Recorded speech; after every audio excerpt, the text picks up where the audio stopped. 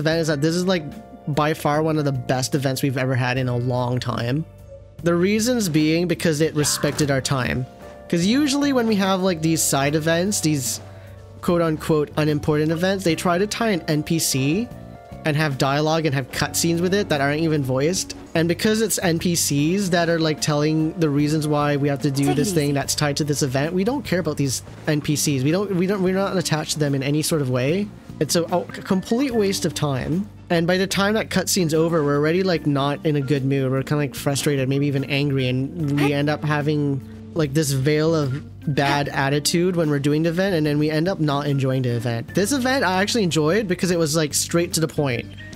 They give us instructions that we have the option of reading through to make sure we're not messing up, and then we just dive into the gameplay. Best event ever in a long time. Just go in, do the event, enjoy it.